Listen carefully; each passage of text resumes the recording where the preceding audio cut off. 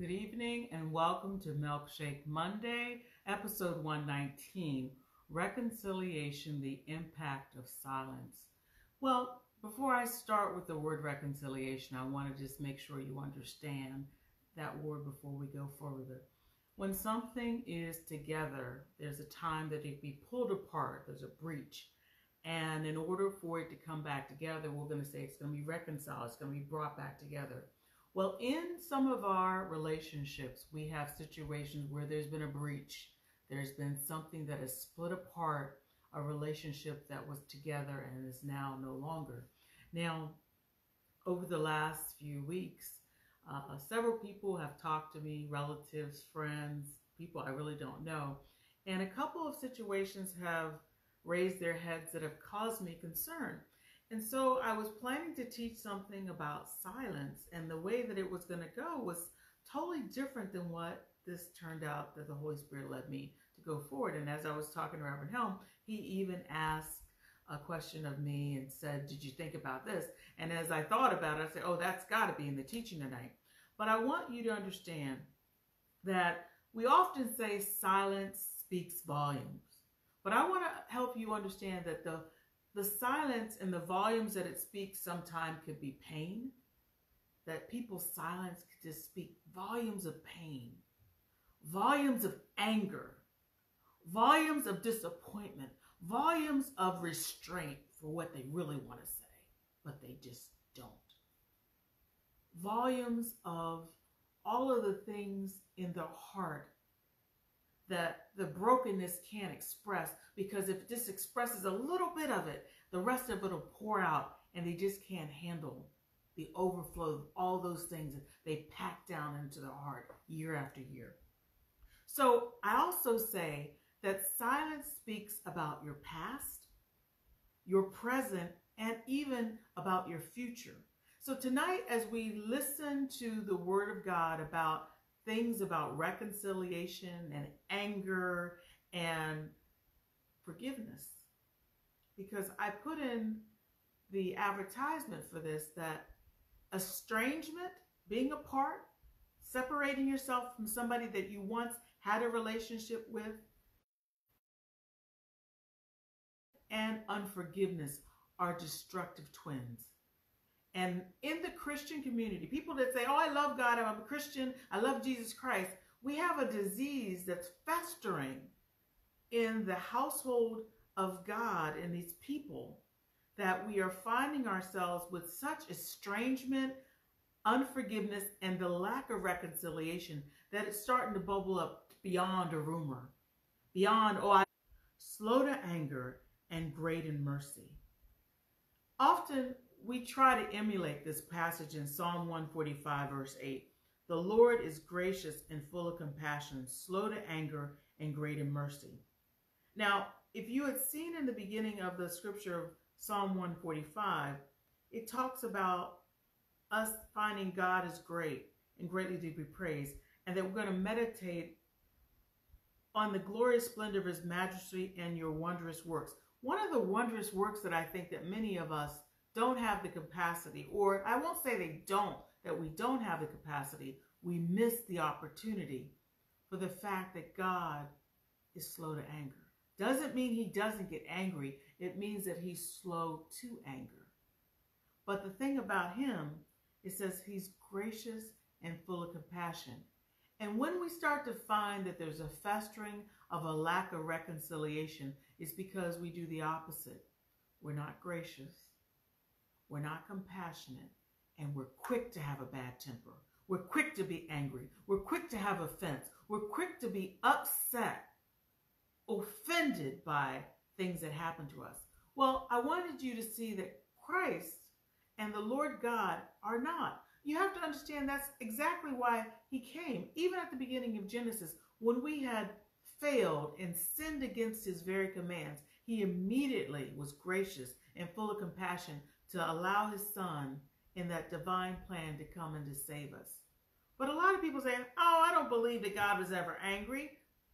God, when he took the form of human flesh without sin, has those same emotions flowing in his mortal body at the time. He had divinity and he had the human body. So I want you to see, let's go to Mark chapter 3, verse 2.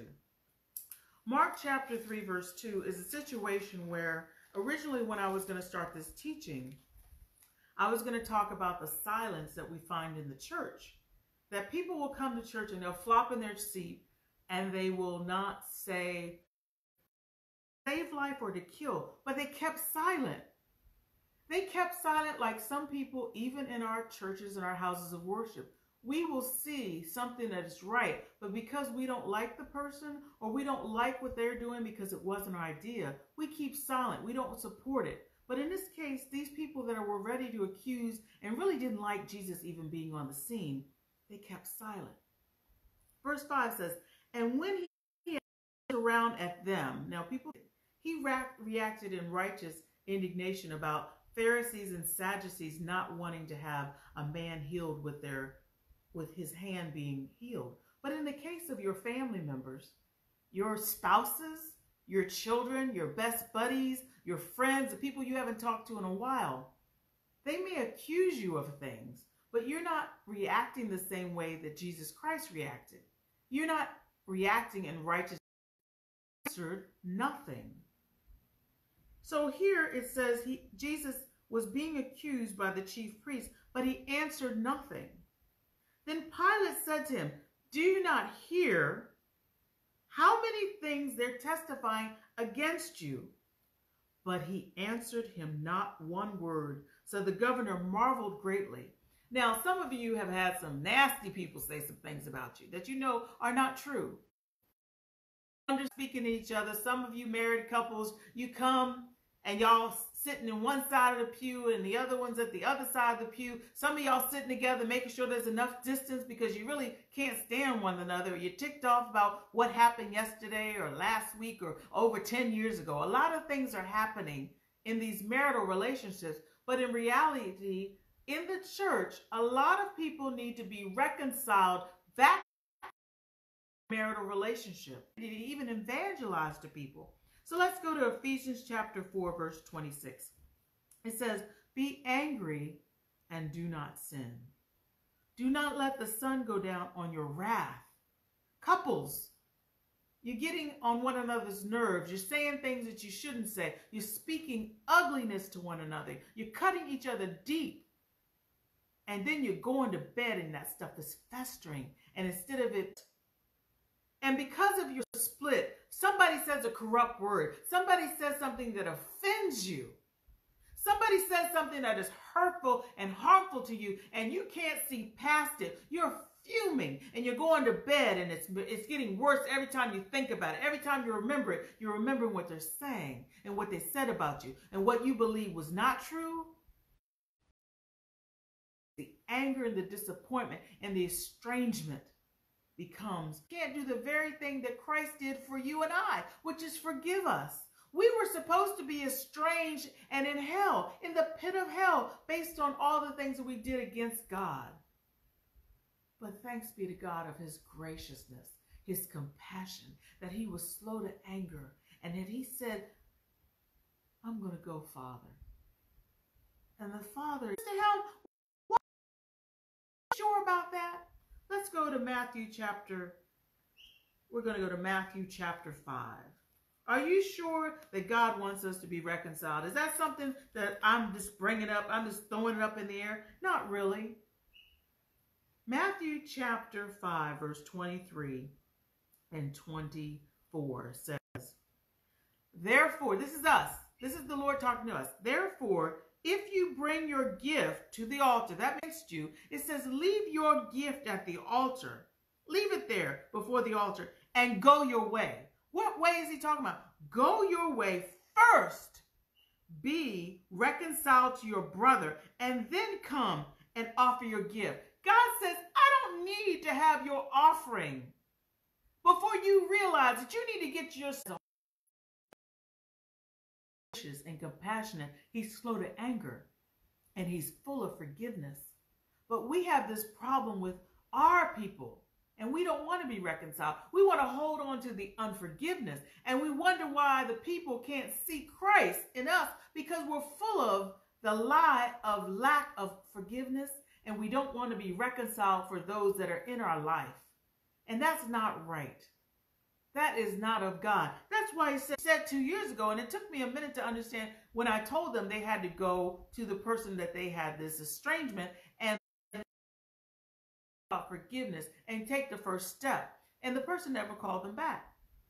The second story is a situation where there's been some offense one way or the other way. And now the parties aren't talking, and there's hurt, there's disappointment, there's anger, all those feelings that you have when you feel like you've been wronged, disrespected, dishonored, whatever the word you want to say. Another situation, a brother and sister, whenever you feel like it, we can talk, but not until I feel like it. We cannot use silence as a weapon. That's not the way it's supposed to be. That's why God said, don't go to bed angry.